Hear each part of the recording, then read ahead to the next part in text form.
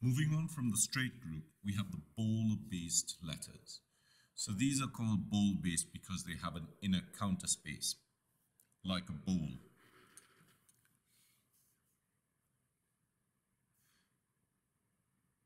So we had the I, where we went up and over and back and back.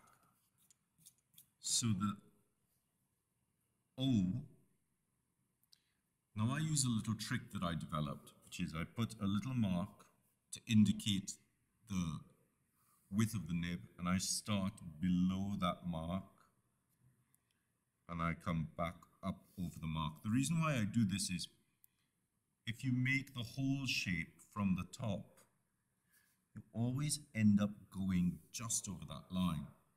So by making the shape from the bottom and adding the top, you end up with a letter that is even on both sides. As you can see, this is slightly lopsided. So we have O, A, push back on yourself, up, stop, down, up and back. E starts at the middle, up and over and back and out.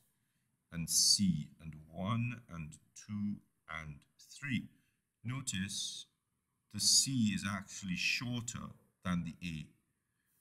The reason for that is if you make the C too long, by the time you come back up, you're going to end up with something resembling an A rather than a C.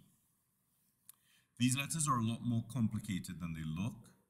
Take your time with them. I'll just rewrite them here.